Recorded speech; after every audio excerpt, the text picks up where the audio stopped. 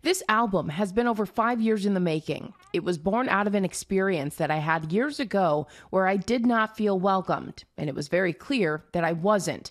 Adding, the criticisms I faced when I first entered this genre forced me to propel past the limitations that were put on me. The 32-time Grammy-winning megastar says that experience pushed her to take a deeper dive into the history of country music. Welcome to our YouTube channel, and don't forget to like, subscribe, and share the video. Beyonce has always been a game changer in the music industry. She has defied expectations, broken down borders, and transcended genres. But even someone as well known as her has trouble being recognized in other areas. Black women in particular face difficulties in the country music industry, which is one of those areas.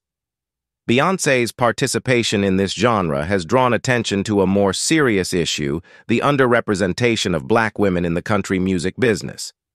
The publication of her album Cowboy Carter in March raised awareness of this problem. Being the first album by a black woman to debut at the top of both the Billboard country music chart and the Hot 100 chart was an incredible accomplishment. However, Beyoncé was overlooked by the Country Music Awards despite her accomplishments. She did not receive a single nomination, leaving many to wonder why. It appears that the way the industry views black women holds the key to the solution. Even though Beyoncé performed flawlessly, it wasn't enough. What more does a black woman in country music have to do to gain recognition? Cowboy Carter was not merely a record that topped the charts. It was a demonstration. Using the album as a platform, Beyoncé spoke out against the treatment of people of color, who are sometimes overlooked but over-policed. The name of the album, Cowboy Carter, was no coincidence. Beyoncé encouraged others to research the origins of the term cowboy. She clarified in an interview with GQ magazine. I asked everyone to look up the definition of a cowboy for a minute. Black people made up to 25% of all cowboys. Even though they constituted the backbone of the cattle industry, these men faced a world that did not regard them as equals. Slaves who cared for cows are the real originators of the phrase cowboy. They were treated like boys and never showed the deference they merited. A black man working with cows would never be addressed as Mr. or Sir. It was Beyoncé's deliberate choice to title the album Cowboy Carter. She was taking back a portion of history that had been overlooked or forgotten. She was bringing attention to the role that African Americans played in the cowboy culture, which is inextricably linked to the character of country music. The record is quite intimate. It is a mirror of Beyoncé's encounters with rejection. She gave a joint performance at the 2016 Country Music Awards with the Dixie Chicks. The retaliation came quickly. She was criticized for not being country enough. However, Beyoncé posed a crucial query in one of her songs, asking, if that's not country, tell me, what is? About Beyonce's new music that makes it country. I think the topic of her lyrics, it's very country-centered, so even if the beat isn't necessarily a traditional country beat. Country music's for everybody. It's for Beyonce. Before going any further, be sure to subscribe to our channel. We appreciate that so much. Her rustic roots are reflected in the lyrics of her song, American Requiem.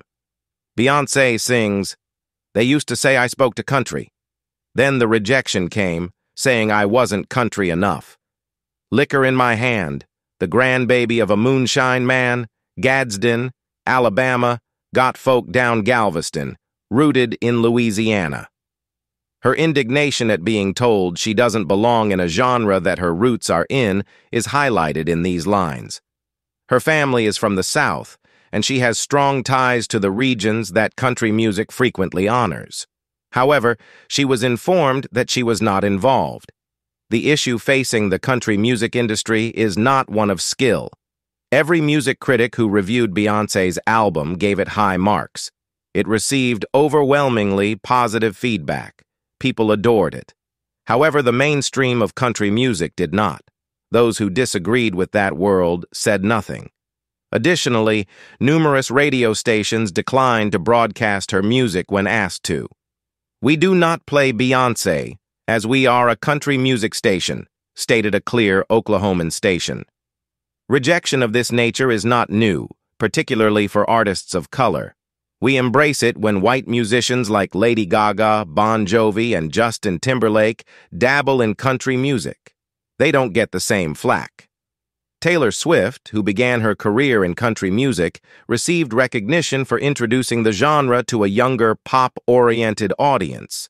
She was never told she didn't belong.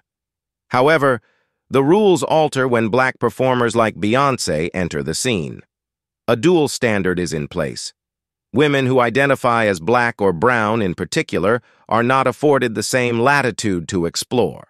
They encounter hostility or, worse, complete disregard.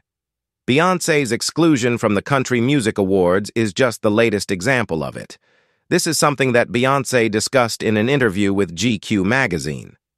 She declared, "Since the beginning of time, black and other artists of color have been producing and perfecting works in various genres.